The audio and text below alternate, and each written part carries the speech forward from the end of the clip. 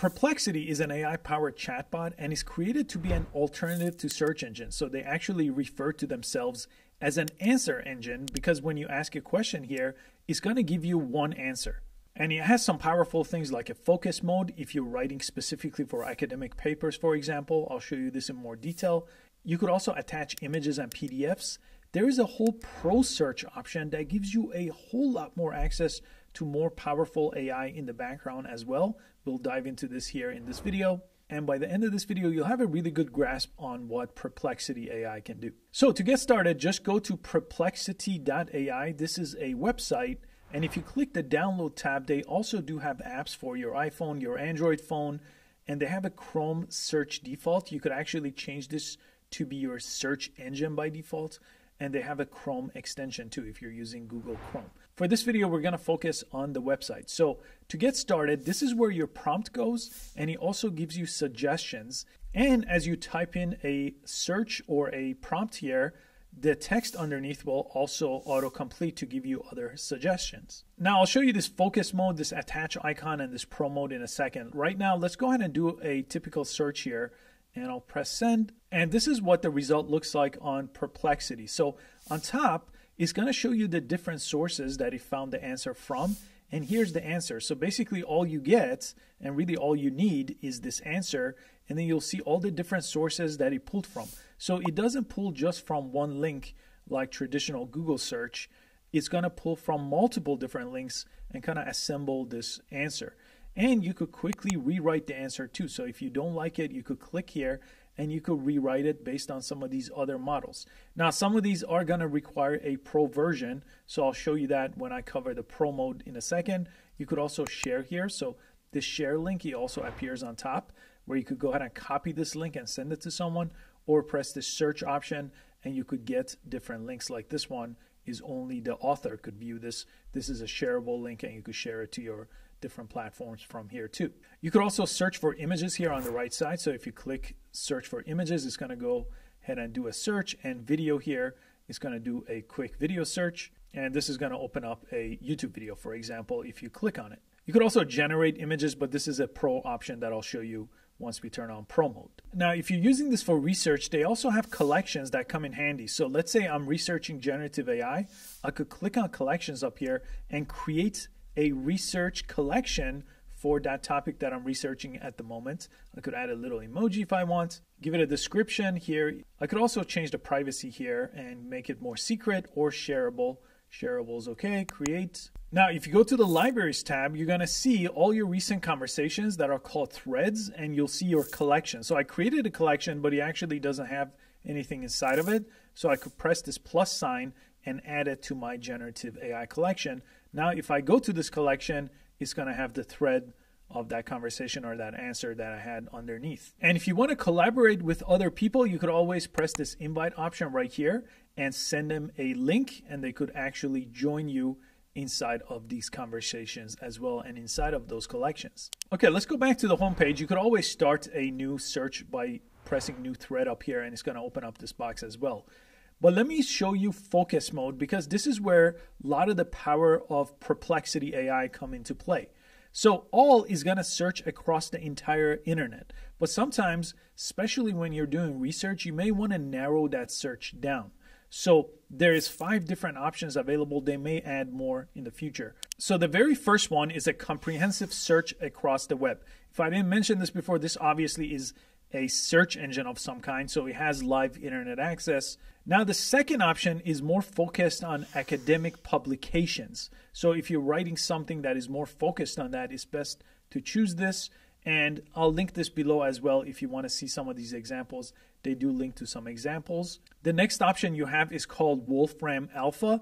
Now, if you're doing any computational data or mathematical equations or calculations, this is a much better one to choose, as you could see on the example here. YouTube searches within the YouTube library, so it's going to give you timestamps to specific parts of a video. This is really, really useful. This is something that's inside of Google Gemini chatbot, but you could also use it inside of Perplexity AI. And as of right now, they also have a Reddit option where it focuses on searching within the discussions that takes place inside of Reddit. That is very powerful as well. So every time you start a search or a prompt here, go ahead and choose a focus mode.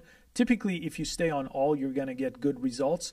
But if you need to get more narrow, they also have a writing one that generates text. Let me just show you one of the focus modes here and search for that. And here, if I'm trying to write a research paper here, it's going to give me some ideas on the outline of the research paper. And it gave me some related questions. And I clicked on one of the related questions and it's giving me an answer with sources. What's really great about the sources is you will get a little citation here after each little section. Sometimes they're all together because it's going to use multiple sources to give you one chunk of the answer.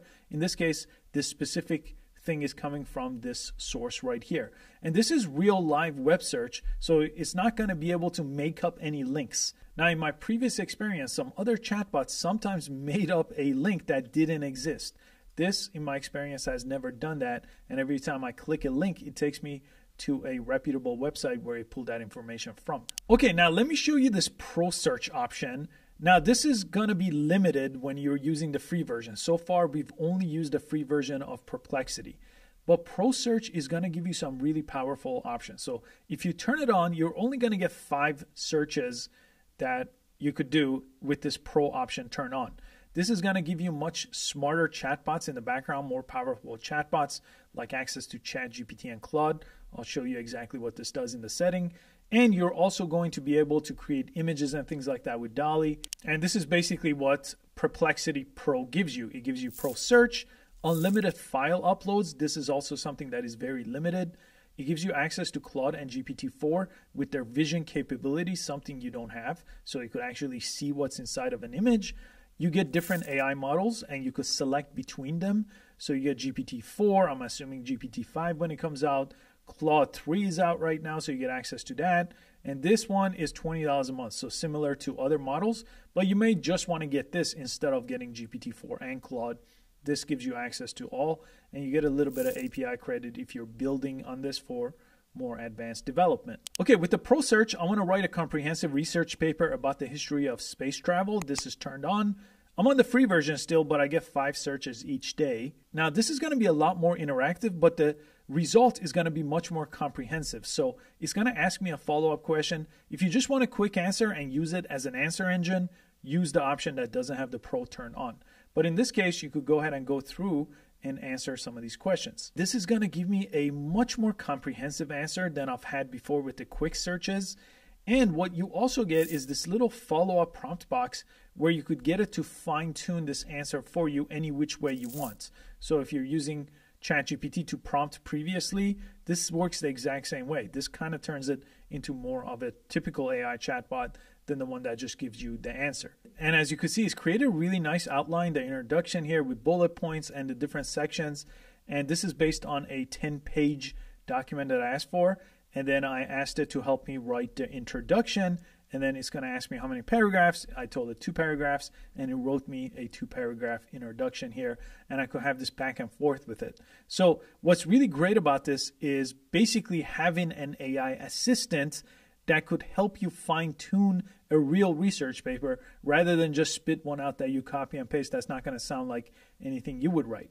And this rewrite option is really useful because you could actually use different models like GPT-4, for example, to rewrite it. So that's going to require us to upgrade, and I'll show you that because we need to also do this for image uploading as well. And I just upgraded my account, so if I want to rewrite this using a different model, I'm going to use GPT-4, which is a more powerful model, or Claude 3 actually is the new one. So I'll select that one right now, and it's going to go to work, and it's going to rewrite it. It's going to ask me how many paragraphs again. And there we go. Now we have Claude 3, and Claude 3 helped us write this in the background inside of Perplexity, and we still have our references here. Again, this is from nasa.gov. You could see he also pulled something here from history.state.gov. So very reputable sources here, government sources that it pulled from. So this is how you would go back and forth and fine-tune any kind of research that you're doing using this paid version of Perplexity. Now that we have the paid version here turned on with the Pro version, you could see my searches are now 600 per day instead of 5 per day. So this is going to really increase. I mean, I'm not going to run out of 600 complex searches every single day, and I could attach different types of files. Let me ask it to describe an image here that has text, because it has vision capability. And this said AI-powered design for entrepreneurs. And as you could see, it not only read the text, but it understood the design with the striking yellow block here in the center. And it told me more about the file name even. And basically everything I need to know, even the word new release, which I think that's tiny right here. Yeah, it caught that as well. Now, every time you do any kind of research here with the Pro Search option, this Generate Image option is also available. So you could do different types of styles. So let's say I want an illustration here about the housing market, this Pro Search I just ran, and it's going to generate something for us. And it has two different models you could choose from for what it's using in the background to create that. So let me show you exactly how that works. If I come to the settings gear over here, under Perplexity Pro, this is where I could actually choose the different image model. So right now it's using the playground model that didn't give me a great result. I could also use DALL-E 3. I could also use Stable Diffusion, which is an open source model. I'll use DALL-E here. That's my favorite out of those three. And you could also change the AI model. And look how many they have available. You have GPT-4. That's right now the best version that OpenAI has. You have Claude 3. This is a new version from Anthropic. This is incredible. This is limited right now, it looks like. This uses something called Opus, which is Claude 3 Opus is the best model. And this might change this limitation. And you have Mistral Large. This is an open source model by a French company, really powerful as well. So if you're not getting exactly what you want out of the default model, change it. Try to use ChatGPT and see if you're getting a better response. Right now I'm going to use DALL-E 3 for image, and the chatbot's going to be powered by Claude 3. And let me jump back in a new chat now that we have DALL-E 3 turned on, and you could generate images now using DALL-E 3 in the background. Let me try painting here, and this is what we got out of DALL-E 3, pretty good. But a lot of times you may want to customize the prompt, so you can actually do that. So when you click this option, if you click custom prompt, you could actually see what prompt it's using here to generate that and change it, and you could describe your own style as well. So this is very, very useful. This is basically what's inside of the paid version of ChatGPT. And they also have this Discover tab over here, which is useful. So anytime you could go and see what's new, and then you could click on it here and read an answer over here if you want to use it that way. And as you can see, even the free version of this could be a really powerful alternative to search. And I also recently made a video on the top 50 AI tools. So if you really want to master AI and see what the whole world of AI has to offer, this is just one of those tools. I covered 49 other ones in that video. I recommend you watch that next, and I'll see you on the next video.